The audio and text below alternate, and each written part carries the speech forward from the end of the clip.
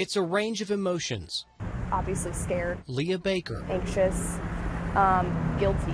doesn't want anyone else to experience. 4 years ago, after she says she ended a year-long relationship, her ex-boyfriend didn't want to let it go. He basically texted me, called me, messaged me as much as he could to try to keep my attention. Those messages became violent. He would say, "I'm going to kill myself right now." At one point he had said, "I'm going to go to your house, like your parents' house. I'm going to come and find you in Columbus." Soon, these types of messages could be illegal in the state of Ohio. I mean, we're trying to stay ahead of crime, and it's very difficult these days. Representative Margaret Rule trying to push House Bill 151 through the State House.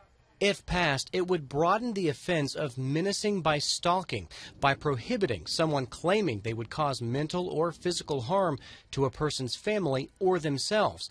The bill targets mobile devices and computers, going after social media like Facebook, Twitter, and Instagram.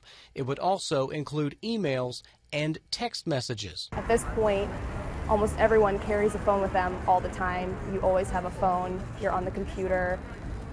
It's like you can't escape from it.